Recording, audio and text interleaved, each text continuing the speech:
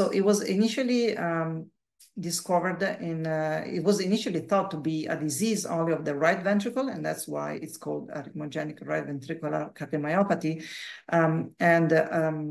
Abnormalities of the muscle in the right ventricle were identified, especially fibrosis, that means scar tissue in the middle of the middle of the heart of the muscle, of the tissue of the heart, which was actually which is actually the cause of the ventricular arrhythmias.